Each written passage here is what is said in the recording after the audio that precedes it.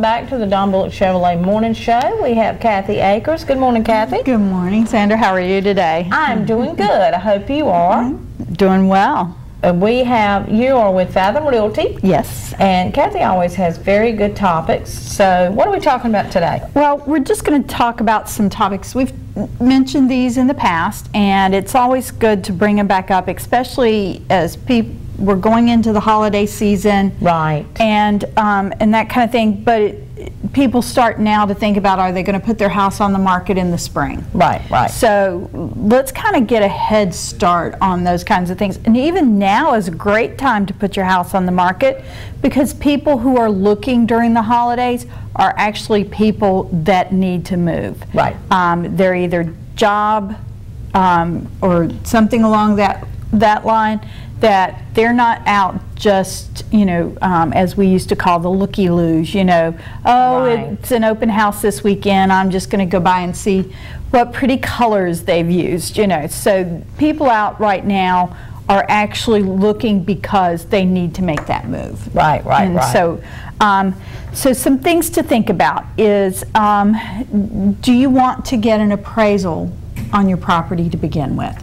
That helps establish a solid price line for your home. We're seeing things appreciate more in our area. Right. But right now is one of those times when things, especially in the higher end price ranges, start to stall down. I hate to use that word, but we start to see, we're not seeing as many go under contract right now. So, possibly having an appraiser come in to give you a good value on your home. The next thing to do is do your homework. Talk to you're going to want to talk with a real estate agent and use a real estate agent, because we know what forms you're going to need to use. There are some disclosures that you are required by law to put together if you're selling your home, whether you're selling it with an agent or by yourself. There are some disclosures and things like that you are required to use. But the other thing is we then look at what is marketing around you, because what is currently on the market is going to help determine how quickly or slowly your house is going to sell compared to those. So having a real estate professional to sit down with you and go through that marketing process and finding a marketable range for you on your home, and that can piggyback with that appraisal. So just because they tell you that you can get X for your house, or your house appraises at right. X, if the current market is not showing that that's right. that's a range that you can get, then you really need to look at all aspects. You don't want to put your house on the market overpriced and then for it to sit there a while, because then people start going, well, what's wrong with the house? Well, that's the reason you need a real estate agent. Don't try to do it yourself. You need a professional. They know what they know the ranges, the price ranges, they know what you can, and they possibly can tell you, oh, you're too low. You can get more for the house than that. So, that's why you need a professional. Well, the other, we're going to look at, if you did have an appraiser look at that, we're going to look at that price as well, because they may be seeing things trending up that we haven't quite seen. But the other thing is if you've not done that, and we talk about the marketable range, we also need to make sure that we're not overpricing, or underpricing for your home. So, by looking at what's out there on the market, what's sold on the market, those are the things that we'll look at to help find that right place for you to be in that for pricing your home. You want to finish any major repairs. Those things that you've been putting off, that kind of thing. I would suggest, and it makes good sense, is to go ahead and have a home inspection ahead of time. Right. They're like, why pay for that up front? The buyer's going to do it. You don't want to be caught off guard when that home inspector comes in and finds major damage in the house that you're not aware of. Right. Then you're looking at, okay, where am I going to get the money to make the repairs? You may still be asking that, but you know up front, and you can make an adjustment to pricing if that's going to be, you know, a consideration. Remember, just because you replaced the roof and just because you did some things that need to be done doesn't always mean that you can ask a higher price for them. Absolutely. You know, they're expecting you to sell the house with walls, you know, with a roof, HVAC, appliances, that kind of thing. So just because you replace the roof, yes, that's an expense, but that's an expense that you would have had whether you were selling the house or not. So, but you know, take time to look at those things. Having that home inspection ahead of time, you know, is going to show up any damage, that kind of thing. And let me also say, don't try to just cosmetically repair things, because it does come out. You know, you've had a leak in the bathroom floor. Don't have somebody just come in and put plywood underneath the house to cover up the damage. Oh, absolutely. There's still possible structural damage and that kind of thing. Go ahead and do it right. Just, you know, get somebody that you know is reputable and that knows what they're doing and can do the job correctly. Because, you know, a home buyer is really, really going to start questioning when they see that you've cosmetically done something and not really taken care of the issue. So, you know, those are some things to think about. The other thing to think about, and this is leading me into our next part of this, is let's talk about staging. Not everybody can hire somebody professionally to stage their home. You know, there's some companies that, you know, if you've had to go ahead and move and your house has no furniture in it, you know, there's some, you know, you can contract with somebody to maybe bring in some furniture to stage a couple of the rooms of your house. The main ones that you want to talk about, because, you know, that's still that first impression, and you want to have buyers to be able to see them in the house. Yeah, I love staging because it gives you the visual. Yes, it gives you a great visual, and those stagers are great at what they do. They are. And you want to see. Yeah, I love to go in and look at houses that have been. Yes, I'm one of those, Kathy. You're one of those. I understand. Like to look. I understand. But remember, that is when they come in. You know, we talk about the pictures, we talk about the drive-by, but then when they get in the house, we want them to know what they're getting into. You know, but let's say you don't have the budget to hire a professional stager. What can you do? And we've talked about some of these things in the past. With minimal staging, and especially the key rooms, you can get, you can do it yourself, and you can really make an impact. The main rooms that you want to look at are the living room, the kitchen, the master bedroom, or owner's bedroom, and the dining room.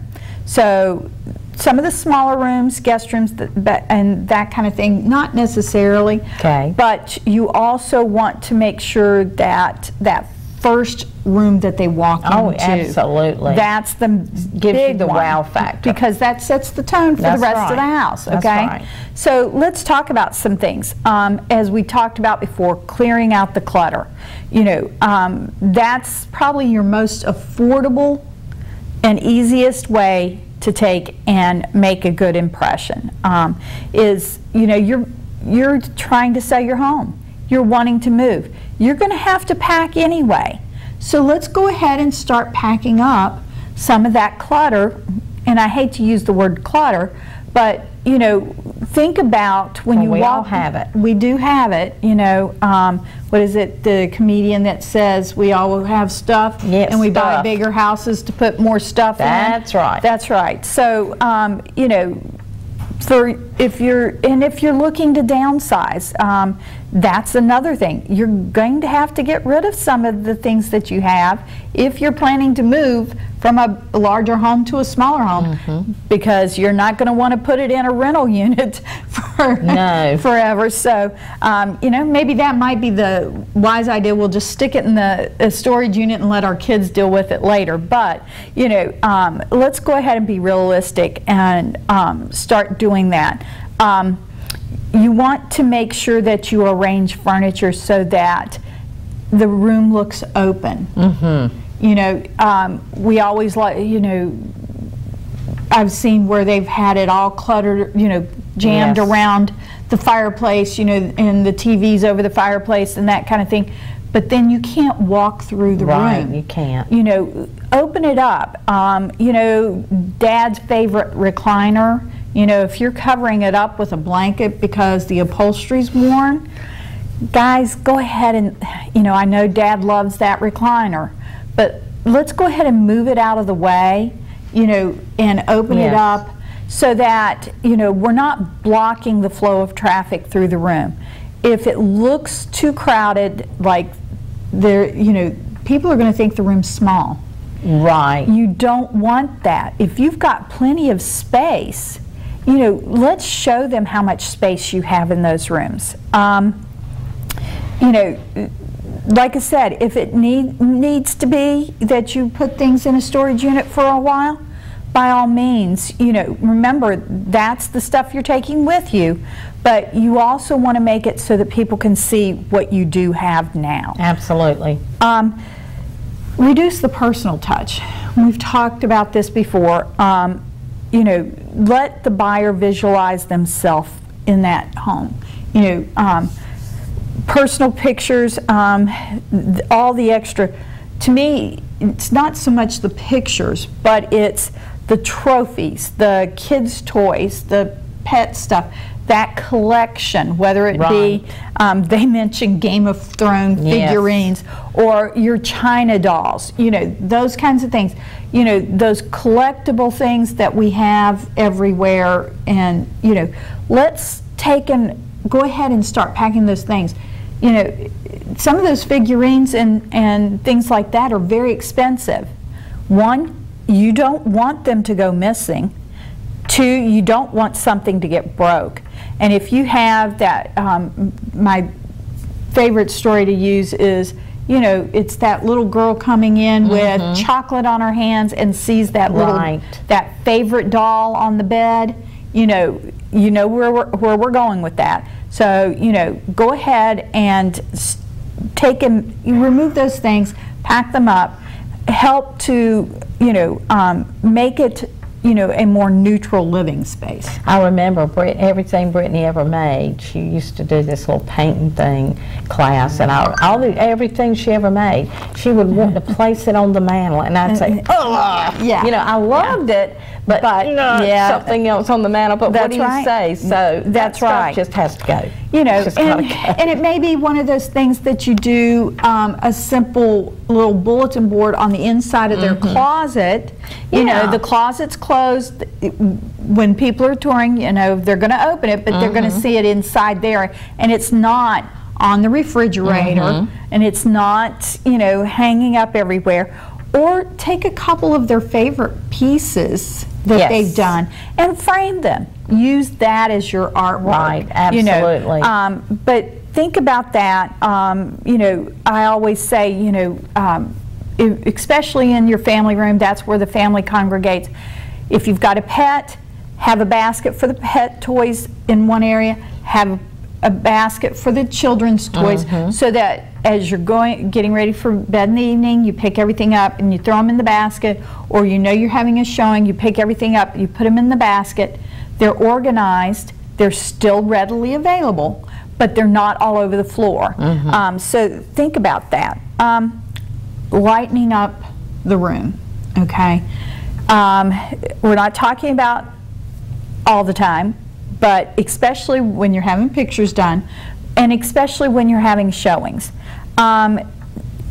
Walking into a dark house is not the easiest. I've done enough, you know, as the time's changing, you know, I've had enough where I've had to use the light on my phone or have a flashlight with me to show houses, or even to get into the lockbox to get into a house. So, you know, if it is in the evening, just turning on that porch light to get things started, you know, that kind of thing. But, you know, turn on lights and go ahead and have them turned on when you have a showing, so that when they walk in, it's nice and bright and that kind of thing. During the day, open the blinds. I know you've got blinds because you don't want the neighbor looking in. Right. But go ahead and just turn them open, you know, the Venetian blinds, turn them open a little bit. If you've got shades, you know, go ahead and put them up. Bring in as much natural light and other light. You know, the other thing may be, if it's a room that doesn't have a lot of light fixtures, you may want to go ahead and get another lamp or two in that room.